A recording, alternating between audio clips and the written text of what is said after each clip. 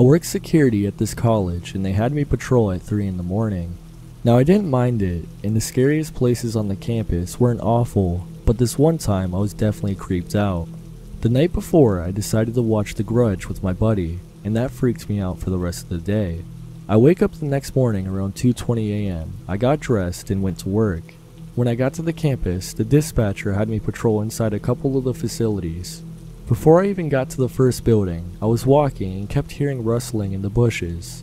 I looked around and saw nothing, but right as I arrived to the first building, I looked down one of the walkways between two of the buildings and saw this tall, long-haired, dark-headed individual just standing 25 yards away from me. I began to call out to see if it was just some college kid, but there was no answer. Without a second thought, I grabbed my flashlight and shined it down the corridor, but there was nobody there. I looked around for a bit, but just thought to myself I saw a shadow. I opened the front door of the first building and checked everything like usual. Because of the size of the building, I couldn't turn the lights on from anywhere close, so I usually patrolled in the dark. That morning, nothing was out of place and I was able to make it out pretty good time. I would always use the elevator to get to each floor, so once I was done, I took the elevator to the ground floor, did emergency phone checks on both phones, and walked to my last assignment for the building. Once I finished checking the north wing of the building, I walked back to the entrance until I heard a loud bell sound come from the elevator. This noise is always rung when the elevator reaches a floor, but I previously looked at both elevators and saw that they were on the ground floor already.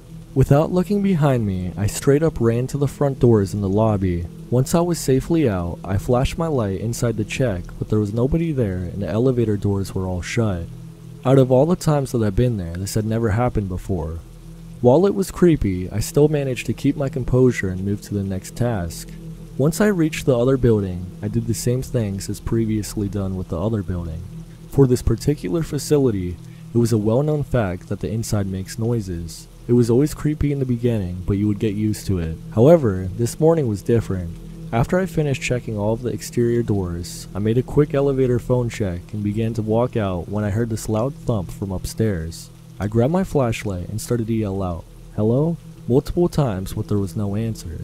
At this point, I was scared out of my mind. So I make my way to the exit, but out of the corner of my eye, I see the same strange figure I saw on the walkway up top on the second floor peering down at me. The same very tall figure with long dark hair, this time with a white gown. After seeing her, I feel my teeth start to chatter. I run out of the building all the way to the security office and report my findings. My dispatcher only shrugged it off, but I was still terrified for the next couple of hours until daylight.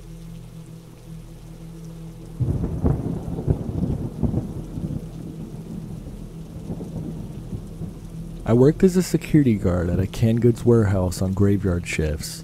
I would usually work from 10 p.m. to 4 a.m. or even 8 p.m. to 4 a.m. It all depended on my schedule. There are some moderately creepy things that go on at this place, but what stands out to me is this one time I heard a blood-curdling scream that sounded like a child. I swear to anything that scream belonged to a child. I've been around a lot of kids and I've known a couple that would scream like that for fun. It's a single, loud, drawn-out scream, distinct enough to know that it wasn't a fox or coyote.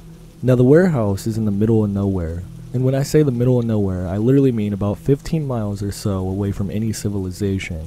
I hear foxes and coyotes calling out there all the time, and they sounded absolutely nothing like this.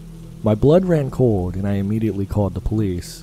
I went into the company vehicle and started patrolling around the place. I couldn't quite pinpoint the sound because the place is a concrete jungle and there are dozens of trailers there, so the acoustics make it hard to pinpoint where any sounds come from. I looked between the trailers and inside the empty ones. The empty trailers are always open, so I can always patrol and check them for animals or the occasional homeless person. There was absolutely nothing.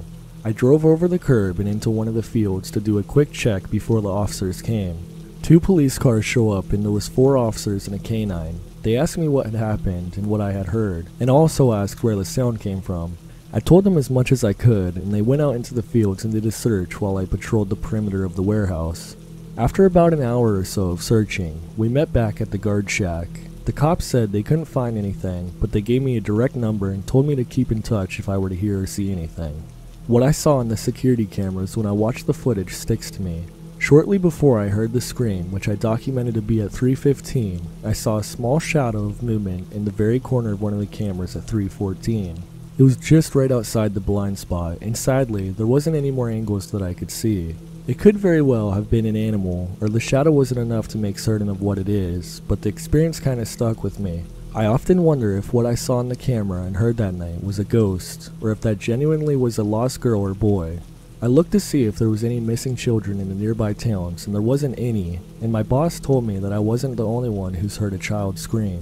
There were even other reports other than mine of a child's laughter and tiny running footsteps in the trailer yard at various times of the day and night. Usually when the warehouse is closed and on breaks, when the trailer fetchers aren't moving trailers around, and when there are no trucks driving around the place. I called one of the officers about the shadow in the camera, but when he came over to look, he said that the shadow could have been anything, and since it was such a small piece and so brief, he just chalked it up to being an animal or bug on one of the yard lamps. Either way, I know what I heard that night, and it really creeps me out.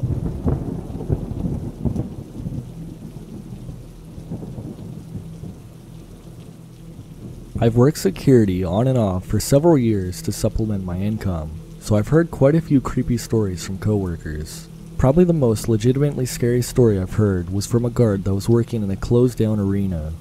The building is more than 100 years old, but hasn't been used since the early 2000s. The city is keeping up with basic maintenance as it waits for a buyer. There's usually one guard assigned to the building. It's a 6,000-seat arena with a huge basement and 2 additional floors that have lots of old office spaces, dressing rooms, and separate smaller community theater type stages that are upstairs. The usual guard is doing his rounds through the building. The building itself is very interesting, as it's largely unchanged since the heydays of the 70s and 80s. The upper floors are largely dark and are pretty creepy. Anyway, the guard is doing his normal rounds but feels unnaturally creeped out. It's his normal post, but something feels different today. He's feeling jumpy but shakes it off and continues. He's a very diligent guy, so he walks every floor of the building. He's on the very top of the catwalk system above the main arena where the old spotlighting equipment was. It's a very narrow wooden catwalk system that runs above the whole arena. Suddenly, he hears a loud creak behind him, like someone is walking. He spins around and sees a guy standing there. The guy is frozen mid-stride like he's been tiptoeing up behind him. The guy has an unsettling looking smile on his face and a big steel pipe in his hand. The guard pulls his gun and the guy takes off running in the opposite direction and disappears into the building.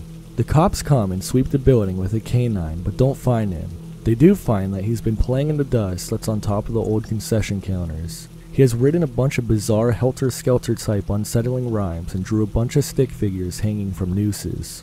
The speculation is it was some crazy homeless guy that had been hiding in the building a few days and had made a game of following the guards without them knowing it. I saw the writing still on the counters the last time I was there. Definitely some creepy stuff.